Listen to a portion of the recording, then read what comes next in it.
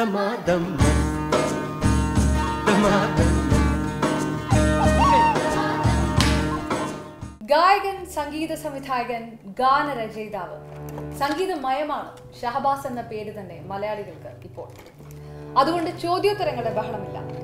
ഷഹബാസ് പാടുന്നത് കേൾക്കാം, പാട്ടിലൂടെ പറയുന്നത് കേൾക്കാം. ഇനിയുള്ള അരമണിക്കൂർ. സ്വാഗതം ഷഹബാസ്. ചോദ്യം വേണോ അതൊരു പാടാണല്ലോ. उसने जब मेरी तरफ प्यार से देखा होगा, उसने जब मेरी तरफ प्यार से देखा होगा, मेरे बारे में मेरे बारे में मेरे बारे में बड़े गौर से सोचा होगा,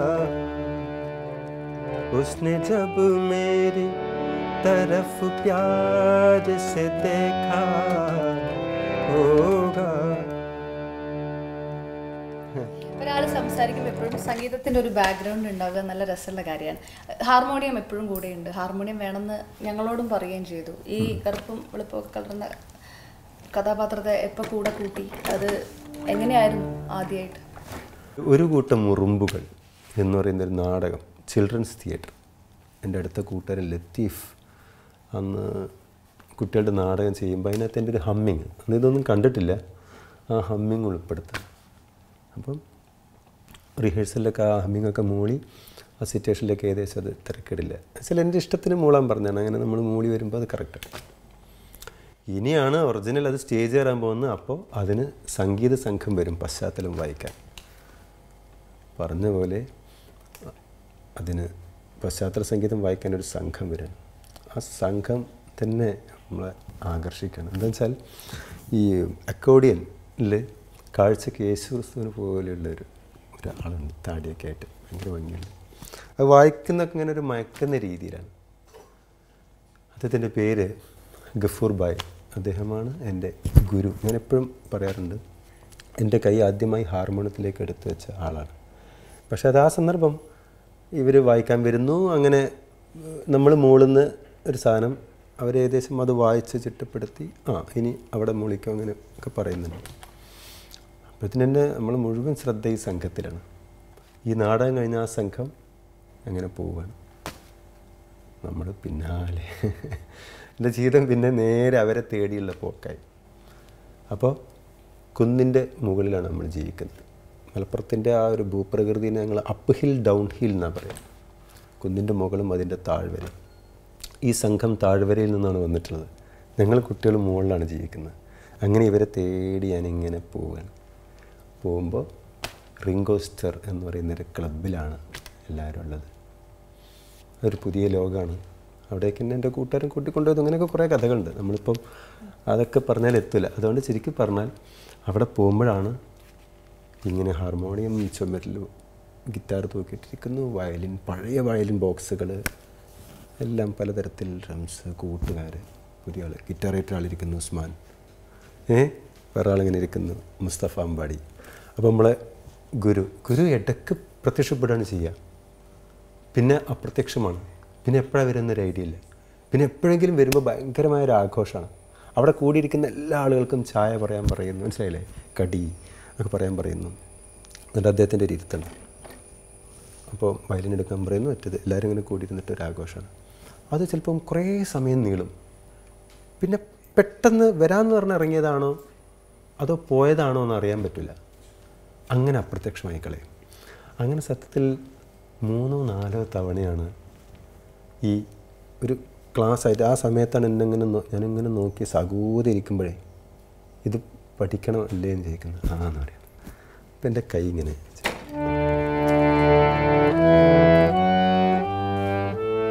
ഈ സാധനമാണ് അതിൻ്റെ തുടക്കം. ഇതെപ്പോഴും ഓർത്തിട്ടാണ് ഞാൻ പറയുന്നത് എൻ്റെ ഗുരു ഗഫൂർ ഭായിയാണ്. വാസ്തവത്തിൽ ഒരു അക്കാദമിക പഠനം ഒന്നുമല്ല നമ്മുടെ ജീവിതത്തിൽ ഉണ്ടായിട്ടുള്ളത്. അതിനുശേഷവും ഒരുപാട് ആളുകളുടെ കൂടെ നടന്നു. ചന്ദനം ചാരിയിട്ട് ചന്ദനം മണക്കാന്ന് പറയില്ലേ, അത് ഈ ചന്ദനം എന്നുള്ളത് ഞാൻ ഇങ്ങനെ മാറ്റി നിർത്താണ്. ചന്ദനം മാത്രമല്ല ചാരിയത്. അങ്ങനെ അങ്ങനെ അങ്ങനെ നിന്ന് പലതും പലതരത്തിൽ ചന്ദനത്തിരിയും ഒക്കെ പിന്നെ നമ്മുടെ ജീവിതത്തിലേക്ക് വരുന്നുണ്ട്. അങ്ങനെ കുറേ ആളുകളെ കണ്ട് അവരുടെ കൂടെ നടന്ന് കിട്ടിയതാണ്. അല്ലാണ്ട് ഒരു സ്ഥലത്ത് ഇരുന്ന് വളരെ അക്കാഡമികമായി പഠിച്ച് ഒന്നുമില്ല അവരുടെ എൻ്റെ അടുത്ത്. 89കളിൽ മലയുടെ മുകളിൽ നിന്ന് താഴ്വരയിലോട്ട് പോയ ആ പയ്യനിൽ നിന്നൊക്കെ മാറി 30 വർഷത്തോളം എടുക്കുന്നു. സിനിമയിൽ പോലും എടുത്തു പറയുന്ന ഒരു പേര് കൃത്യമായ പ്രസന്റ് സിറ്റുവേഷനിലേക്ക് വന്ന സിനിമാ സംഗീതത്തിൽ മൊത്തത്തിൽ കേരളത്തിലെ ഒരു സംഗീത മേഖലയിൽ ഒരു കംഫർട്ട് സോണിലാണ്, ഒരു സേഫ് സീറ്റിലാണ് ഷഹബാസ് അമൻ ഇപ്പോൾ, അല്ലേ? ആണോ? എനിക്കറിയില്ല. ചില കംഫർട്ട് സോണിനെ സാധാരണഗതിയിൽ ബ്രേക്ക് ചെയ്യുന്ന ഇതുകൊണ്ടാണ് നമ്മൾ മുന്നോട്ട് പോകുന്നത്. വളരെ സെലക്റ്റീവായിട്ട് വല്ലപ്പോഴാണ് നമ്മൾ അവിടെ പോകുന്നത്. അപ്പോൾ ആ പോകുന്ന ഒരു പാട്ടൊക്കെ നിങ്ങളുടെ മനസ്സിൽ നിൽക്കുന്നതുകൊണ്ടാണ് നിരന്തരമായിട്ട് അവിടെ ഉണ്ടെന്ന് തോന്നുന്നത്. ശരിക്കും അത് പെട്ടെന്ന് പറഞ്ഞാൽ മനസ്സിലാവും. ഇതുണ്ടല്ലോ 2005 ചാന്ത് കുടഞ്ഞൊരു സൂര്യൻ മാനത്ത് പൊട്ടു തൊടുന്നൊരു നാണത്തീരത്ത് നിൻചുടു നിശ്വാസത്തിൻ കാറ്റത്ത് എന്നിലെ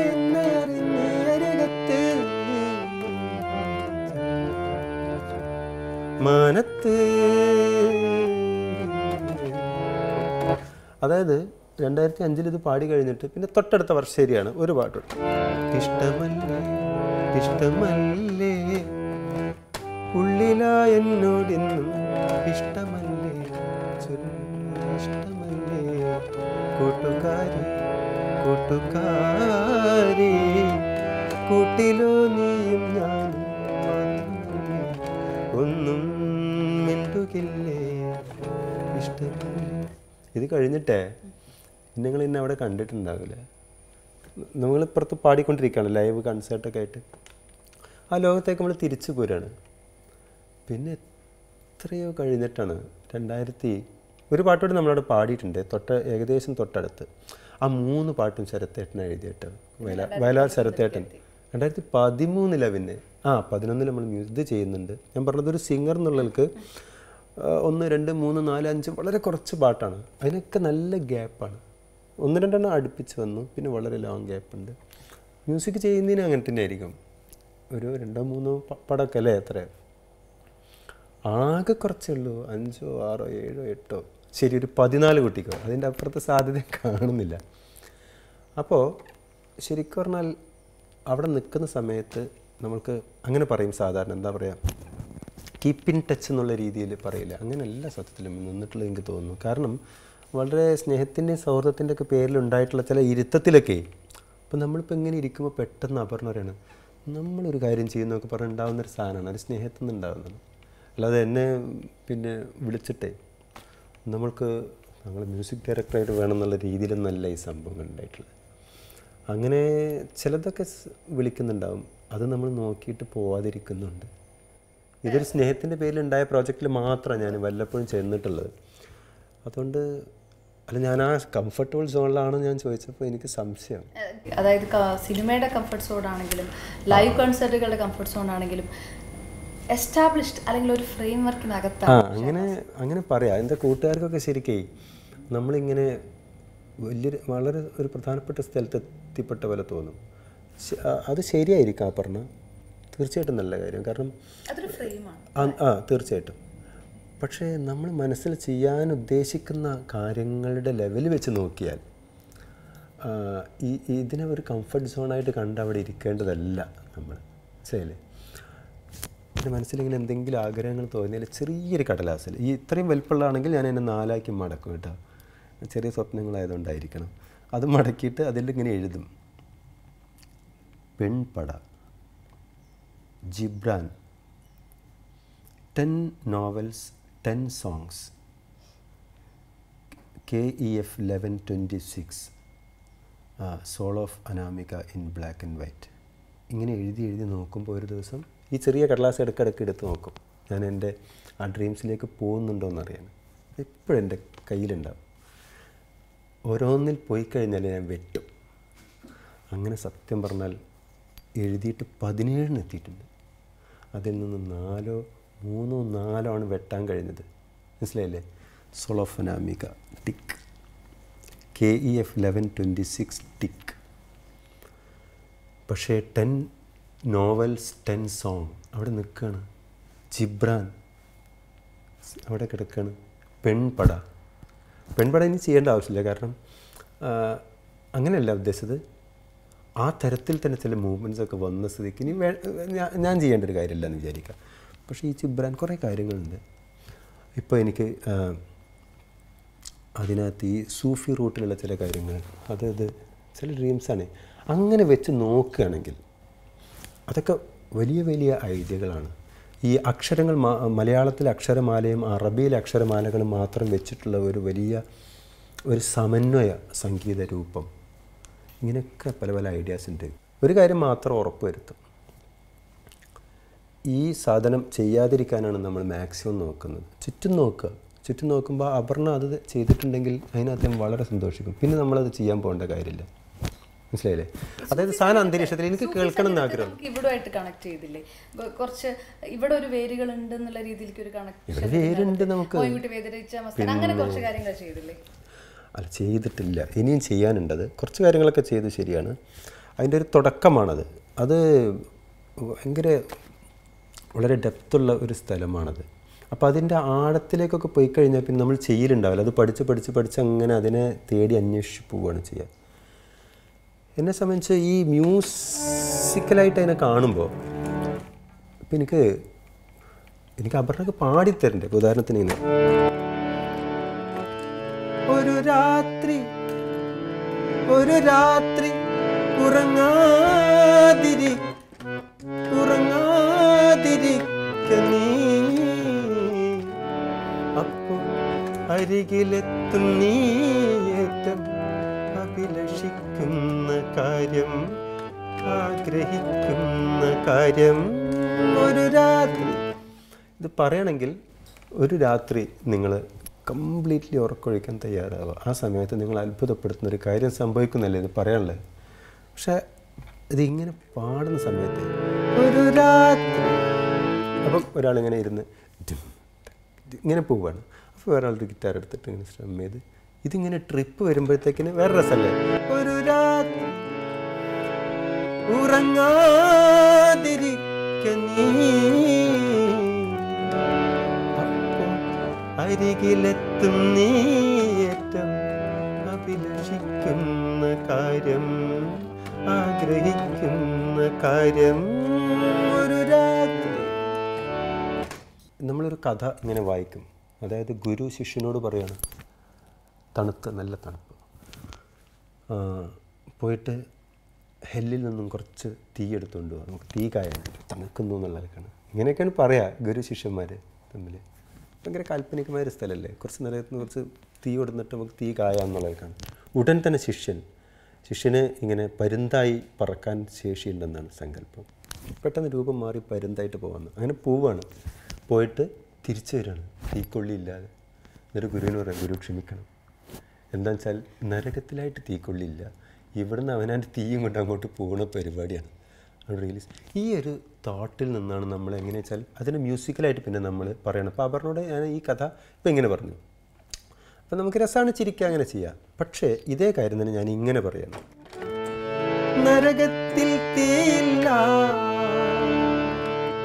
സ്വർഗത്തിൽ തോട്ടവും ഇല്ല, എല്ലാം നിന്റെ ഉള്ളിൽ, നിന്റെ ഉള്ളിൽ, നിന്റെ ഉള്ളിൽ. ലാൽ ഷഹബാസ്, ലാൽ മരി, ലാൽ ഷഹബാസ് ജിയാനത്തി. അപ്പം എൻ്റെ സിറ്റുവേഷൻ മാറിയില്ലേ? അങ്ങനത്തെ ട്രിപ്പാണ് നമ്മളെപ്പോഴും ഉദ്ദേശിക്കുന്നത്. സോഫി മാത്രമല്ല, റൂമിയോട് ഭയങ്കര പ്രണയം. അല്ല, ഇത് റൂമിയാണ്. അത് മോൻ്റെ പേര്. ഇതിനകത്തെ ഷഹബാസ് ഞാനാണെന്ന് പലരും തെറ്റിദ്ധരിച്ചിട്ടുണ്ടല്ല. ഇത് ഷഹബാസ് കലന്തറാണ്, റൂമിൻ്റെ സമകാലികനായ വലിയൊരു റബൽ, ഒരു സൂഫി ചിന്തകനും.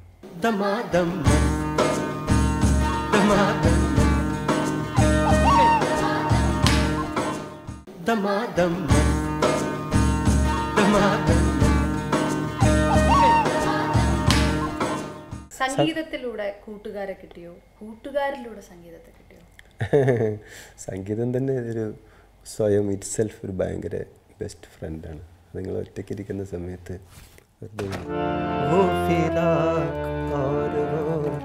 ജസ്റ്റ് ഇങ്ങനെ മൂളിയാലേ ഒറ്റയ്ക്ക് ഇരിക്കുന്ന സമയത്ത് ഒന്നും ചെയ്യണ്ട, ഇങ്ങനെ ജസ്റ്റ്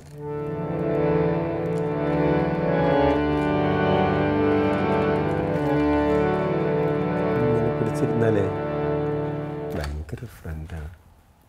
ഫ്രണ്ട് എന്ന് പറയുന്ന ഡെഫിനിഷനൊക്കെ നിങ്ങൾക്ക് ഭയങ്കര മാറി വരും. ലൂയി ആംസ്ട്രോങ് ഇല്ലേ, Louis Armstrong what A wonderful world എന്നുള്ള പാട്ട് പാടുന്ന സമയത്തെ ഭയങ്കര തകർന്നു. എന്താ പാടുന്നത്? ആ സമയത്ത് നമുക്ക് ഭൂമിയിൽ ഏറ്റവും വേറെ പാട്ട് ഇല്ല, വേറെ പാട്ടുകാരില്ല എന്നുള്ളവർക്കൊക്കെ അങ്ങനെയൊക്കെ കുറേ ഷിഫ്റ്റ് നമ്മളെ ജീവിതത്തിലുണ്ടാവും. പക്ഷേ പെട്ടെന്നൊരു പ്രശ്നം വരുമ്പോൾ എന്താണെന്ന് വെച്ചാൽ പെട്ടെന്ന് ഇപ്പോൾ അപർണയും ടീം എല്ലാവരും കൂടി കൂടിയിട്ട് കുറച്ച് പിരിവെടുത്തിട്ട് എൻ്റെ ഒരു ദ്വീപിലേക്ക് അയക്കുകയാണ്. ഇനി അവിടുന്ന് ഷഹബാസ് കുറച്ച് സമയം ഈ ബൈക്ക് നിങ്ങളൊരു പുസ്തകം എടുത്തോ ഒരു പാട്ടെടുത്തോ അങ്ങനെയൊക്കെ പറഞ്ഞിട്ട് അത്യാവശ്യം ചില പാക്കിംഗ് സമയത്ത് ഒറ്റ പാട്ടൊക്കെയാണ് അനുവദിക്കുക എന്ന് പറയില്ലേ, അല്ലെങ്കിൽ ഒറ്റ ആളുടെ 2-3 പാട്ട് എന്നൊക്കെ നിലക്ക് ആ സമയത്ത് മേദിയസ് എന്നുള്ള നിലക്കാണ് എൻ്റെ പ്രശ്നം. അതാണ് രഞ്ജിഷിയൊക്കെ ആയിരിക്കും. രഞ്ജിഷി എത്ര പ്രാവശ്യമാണ് 100 പ്രാവശ്യം കേട്ട് കഴിഞ്ഞാൽ വേറെ അല്ല, ഞാനും മുളൊന്നും നോക്കണ്ട. നിങ്ങൾ ഉസ്താദ് മേദിയസ് രഞ്ജിഷി दिल ही दुखाने के, दिल ही दुखाने के लिया रंज, लिया रंजिशे से आप से मुझे छोड़ के जाने लिया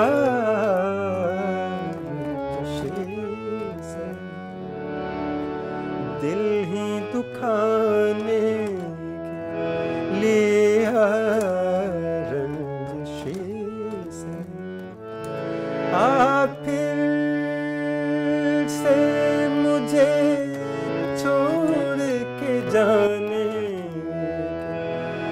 लिया रंजिशे से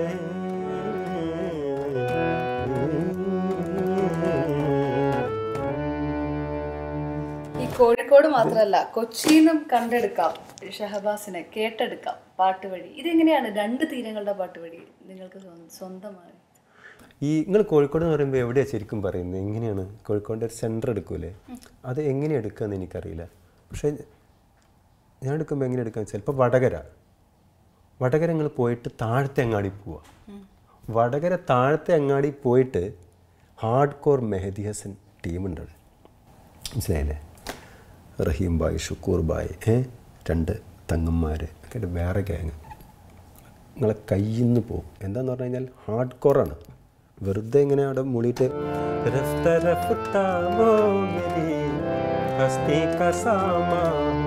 ശരിയാണ്, അതൊക്കെ അവർ സ്നേഹിക്കുകയും ഇഷ്ടപ്പെടുകയൊക്കെ ചെയ്യും. അത് കഴിഞ്ഞ് പതുക്കെ അടുത്ത പാട്ട് പറയും. അപ്പോൾ നമ്മളിങ്ങനെ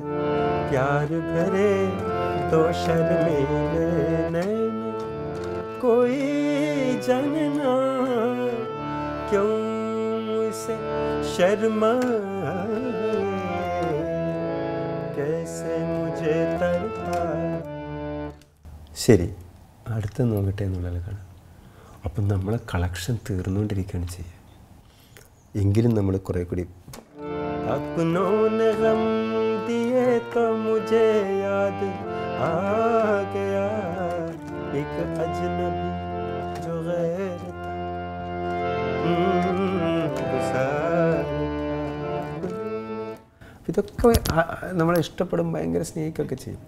അടുത്തത് നോക്കട്ടെ, അങ്ങനെ നമ്മളെ കയ്യിൽ നിന്ന് പോവാണ്. പിന്നെ ഇവർ തുടങ്ങുകയാണ്. പിന്നെ ഇങ്ങനെ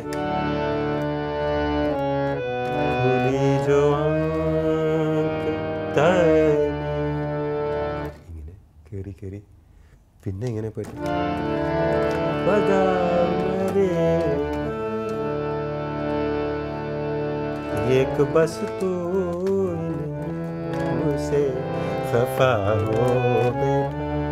പറയാൻ കാരണം ഭയങ്കര ഹാർഡ് കോറായിട്ട് നിങ്ങൾക്ക് അതിൻ്റെ ആഴത്തിലേക്ക് പോകാൻ നിങ്ങൾ നിർബന്ധിക്കപ്പെടുന്ന മെഹദിയെ കൂടുതൽ അറിയാനും പഠിക്കാനും നിർബന്ധിക്കപ്പെടുന്നു.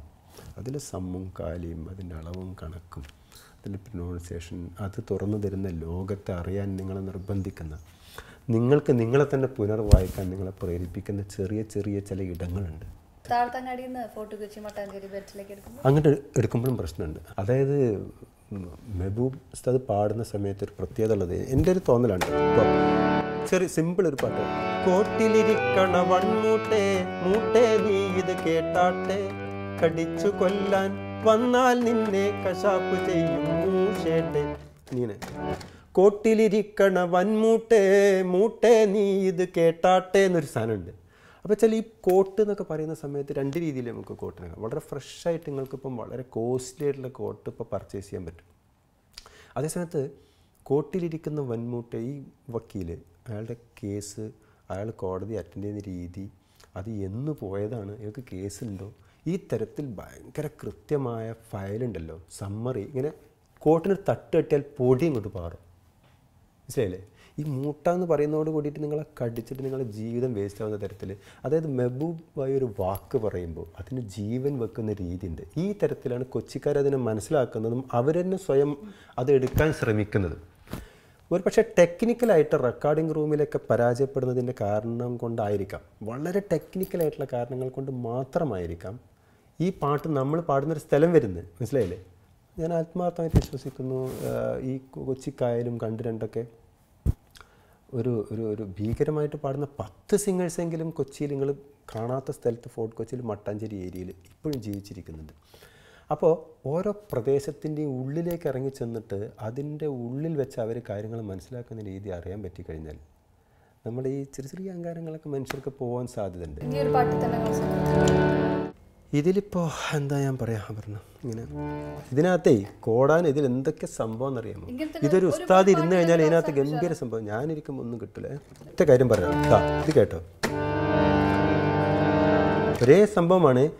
തുമ്ഹാരേ സാത്ത് ഭി തൻഹാ ഹൂം തും ന സംജോഗേ എന്നാണ്.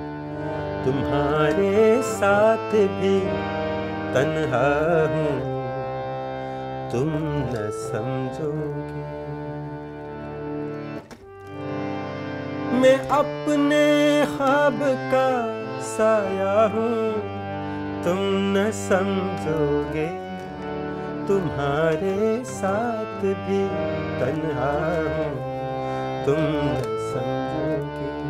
बेटा तुम्हारे साथ भी तन्हा हूँ तुम न समझोगे, समझोगे न समझोगे, तुम्हारे साथ भी तन्हा हूँ तुम न समझोगे, समझोगे न समझोगे, तुम्हारे साथ भी तन्हा हूँ तुम न समझोगे. ഒരുപാട് നന്ദി.